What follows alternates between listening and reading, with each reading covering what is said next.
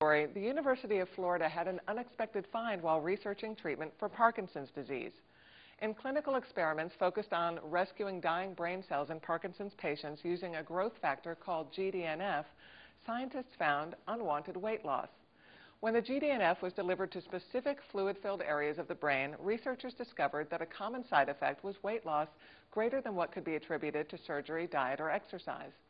Although there's much more research to do in finding a treatment that not only alleviates movement problems that affect Parkinson's patients, including tremors and stiffness, but more importantly slows the disease's progression, this find has broadened the understanding of how gene therapy could eventually help control obesity by regulating metabolism and body weight. It has also given researchers studying potential obesity therapies much more to consider when creating treatments that influence food intake and how the brain regulates energy use.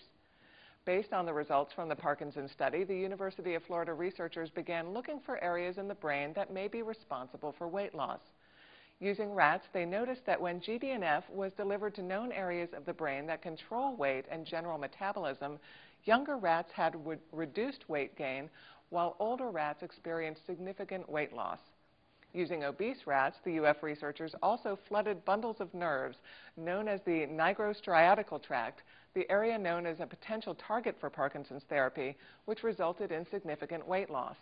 However, when the GDNF protein was overexpressed in the hypothalamus, which regulates the feeding and hunger center of the brain, the result was only half as much weight loss. Ron Mandel, a professor of neuroscience at the University of Florida, says that the results show for the first time that GDNF overexpression in a specific anatomical area in the brain is involved in metabolism. He goes on to state that for people who study metabolism in the brain, this sheds some new light on the playing field, and that the playing field is more complicated than anyone dreamed.